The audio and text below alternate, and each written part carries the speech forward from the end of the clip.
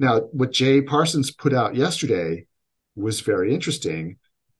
He said their collections at the higher end, so A and B properties, which are generally professionally managed and uh, appeal to higher earning renters.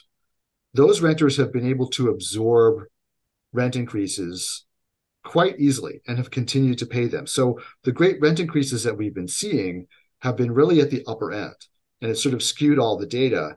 But that's where the Mm. rent increases have been coming from, as at the upper end, because these renters can afford it, right? And really interestingly, he said that on average, what the data shows is that for these upper end renters, middle to upper end renters, they're paying on average sort of 22, 23% of their income in rent, right? Which is sort Okay. of right in Yeah. that kind of like, remember, You when would you and call I, that healthy. Yeah, you would oh call yeah, that when, okay. when you and I Yeah. were younger, maybe that was sort of like Yeah, financial, 25 was the number, right? Yeah, yeah, exactly. financial planning 101. You spend 25% of your income on housing, right? That Yep. was, That that was the was the old rule. limit. Yep.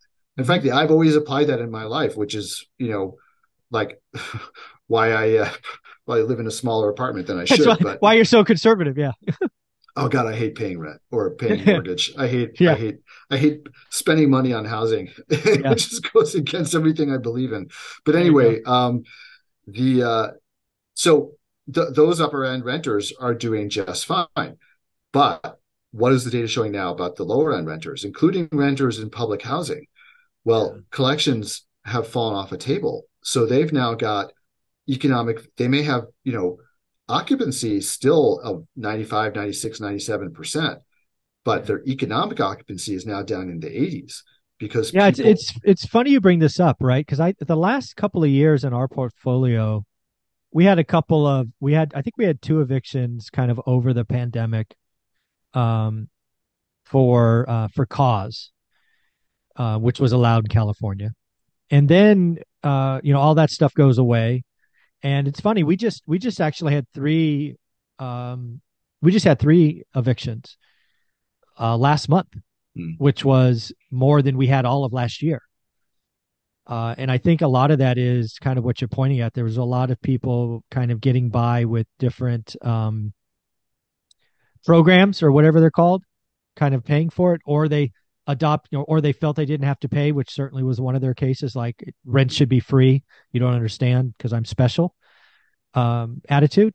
But yeah, we actually had three evictions in the last 30 days, three closed, right, finished, right. two sheriff lockouts, and then one whatever. Um, it'll be interesting to see if that continues. I think what I'm seeing in our portfolios, we're seeing that kind of, I don't know, rat through the snake.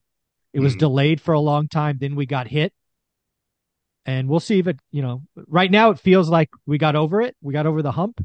So it'll be interesting to see the stats in like 3 months, yeah. because I think a lot of the data is messy right now because everything was delayed. And maybe what we're seeing is just the output, such as my portfolio, right? Three in a month versus, two all of last year. I don't know. It'd be interesting.